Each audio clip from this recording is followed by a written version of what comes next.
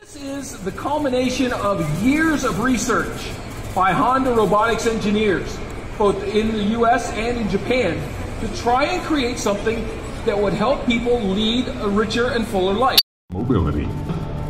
More than 20 years ago, Honda began research into bipedal humanoid robots that could function for the benefit of people in the real. Hello, everybody.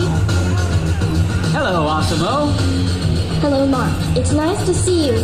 It's nice to see you, too. I'm very happy to be here with you today. Thank you. I'm excited to be here in Washington, D.C. The all-new Asimo received a full model change, equipped with high-response control system and applied mechanisms that are all newly designed. The robot can ascend and descend much more smoothly without even having to stop at the base of the stairs.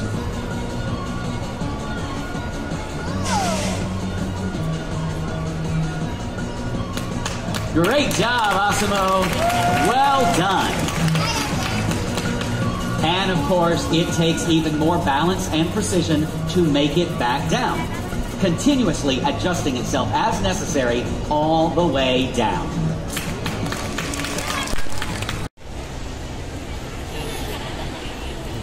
On a curve or in a straight line, which could be very useful in getting through tight spaces in a home environment. Asimo can move forward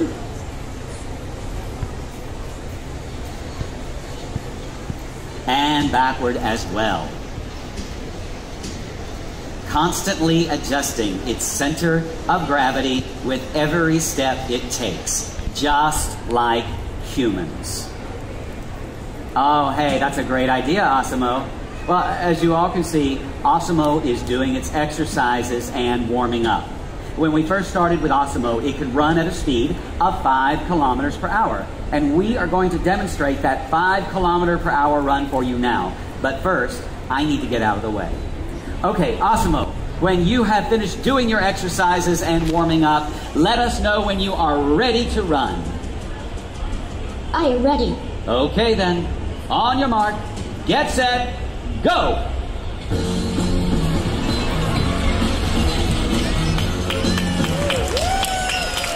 Well done, Asimo. And further innovations and advances in technology and engineering, balance has been enhanced for both climbing stairs and hopping. A key part of those improvements is in controlling and adapting to the reactive force of the ground when walking or hopping.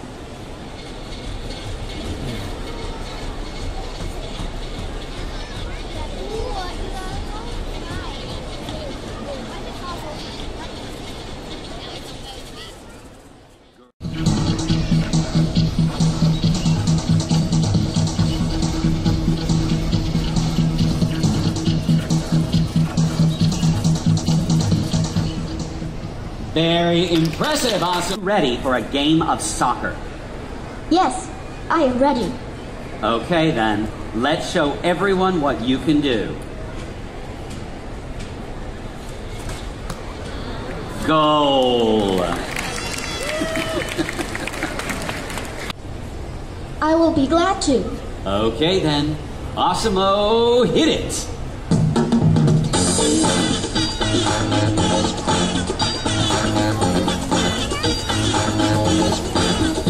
Come on, everybody.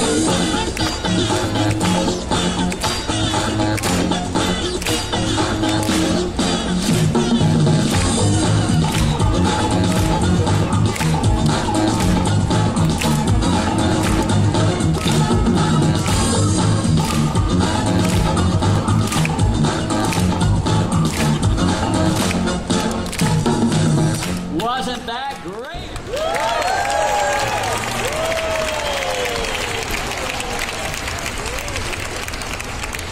Welcome, Dr. Meir. It is very nice to meet you. Now, Dr. Meir, I know you've got a presentation scheduled for tomorrow. Would you like to tell us a little bit about it? Sure, yeah. I will be speaking on stage E, I believe it is, tomorrow at 11, and I'm going to be talking about a little bit about what it's like to be an astronaut, a little bit what my journey was like, the training that we do as astronauts, and then a little bit about life on the International Space Station. Wow, that sounds incredible. Now, Asimo, I understand you have a question too. Dr. Meir, what is it like to be an astronaut? Well, the cool thing about being an astronaut is that you're doing something different every day. So I'm not just sitting in an office. One day I'm flying an airplane, another day I'm learning how to operate the spacesuit. One day I'm in a classroom taking Russian language lessons, learning all about the different systems on the International Space Station.